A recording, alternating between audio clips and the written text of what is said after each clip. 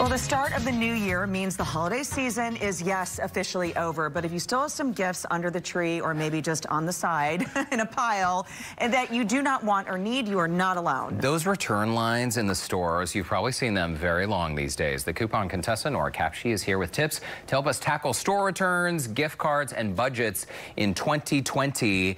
And let's face it, the retail business is booming in the holidays. And then in January, a lot of people are left with things they don't really want. You know, every once in a while you'll get that thing that maybe isn't quite your style or is not the right fit. So you can bring those back to the store even without a gift receipt. If you have a gift receipt, then you're all set. But most large retailers will take that back without a receipt But at they give all. you store credit though, right? They do give you store credit. So you got to be really careful with that because you don't want to get $5 store credit for a $60 item because normally they will scan it and say, okay, this sold at the lowest price during our holiday season for this amount. So we're going to give you that. So you really got to be careful with that. But, you know, in the long run, you're still going to get the store credit. You're still going to get to be able to return that item and get something new. You know, how would you suggest navigating without that receipt? I mean, I had something recently to an exchange where I didn't have a gift receipt. Yes. Well, it's easy to go into different stores because the policies are a little bit different. Some, like Macy's, will give you the money back right there on the spot. Okay. You know, like JCPenney or Kohl's will make sure that you have a store credit for that as well. So it's really, it depends on what you want to get from that item. Right. No sense hanging on to something you're never going to use, right? Well, we'll talk about that a little bit later. Okay. You might want to regift that maybe. Okay. But that's another option.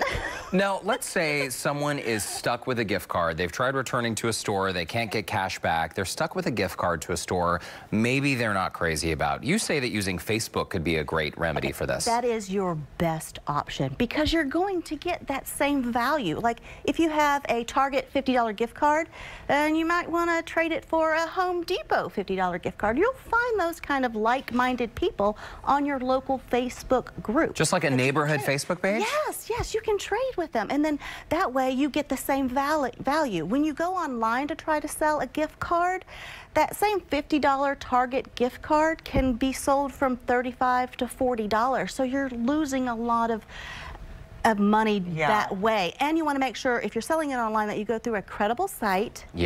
And that you read the reviews. Do a little bit of research. Okay, I like that. Let's talk about the ever popular regifting. Okay, I know this is controversial. It is, but I feel like sometimes if you're not going to use it and it's not opened, perhaps the regifting situation can work. Okay. A family member, I'm not going to call her out, she has a great closet and a shelf that she puts on the gifts that she does not think that she's going to use. Right. And she will take a sticky note, put it on the item so she knows where it comes from. Okay? So that way she's not regifting So she doesn't give it back to the person who gave it to her? Or in the same circle. Oh, wow. Yes. Okay, see? So it's like if she had gone out and bought a new item and that she's gifting it to someone else. Yeah, don't open it and think you're going to use it and then try to give it to somebody. No, these are new items that you know from the beginning. I'm not really going to use that item. It's really not my style, or I just don't think that it'll fit within, you know, my personal space. So I take this and make sure that, you know, it's a really good system for her. Well, it's good that she marks on there who gave the gift, so you're technically, you know, not creating this revolving door of that gift going back and forth. She's thought this through, and I have to say, this is a great little, you know, thing to reuse your items, not to buy more, because we're all about that this year. Use what you have instead of going out and spending your money on something different. Right. I also think it's okay to just be upfront about regifting and say, hey, Courtney, I got this candle. I think it smells like garbage. Do you want it? Right? Or maybe not using the... I love garbage smelling candles. Garbage smelling candles are my favorite. Thank you. Or like, I like pumpkin spice candles. If somebody has a vanilla candle, there you go. They're like, oh, well, would you like to have this instead? Yeah. Or I got this perfume. Yes. I'm not loving it. Would you like it? Do you like the scent? Yes, I think that's great. And those are all reasonable expectations for us to do within our circle of friends. Okay. Well, let's talk about saving, because one of the big things besides getting in shape, we want to save money in the new year. Oh, yes. Okay. So the easy easiest way to do that is when you're shopping online and you're buying those new products, go through sites like Rakuten, which used to be eBay. All right. You know we're fans of this one. Ibotta, and it's a free app, or you can even use it in the store itself. You sign up, you get an account. When you want to purchase something, you go through their site and it connects you through to the shop that you want to go to.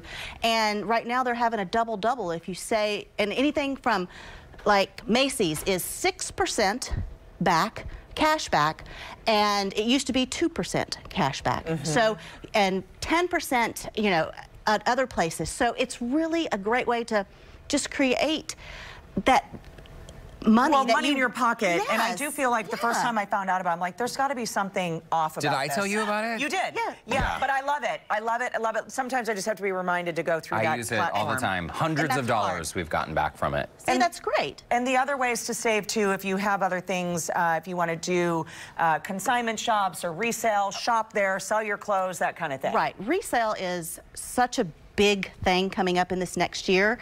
Everybody really, really wants to have those vintage items, those things that just you can't buy right in the store right now. Right. They want to have that unique feeling about It's those a great things. way to save money, for sure. Nora, always great to see you. Thank you. Thanks so much for tackling this. By the way, we're going to share more of Nora's tips on our website.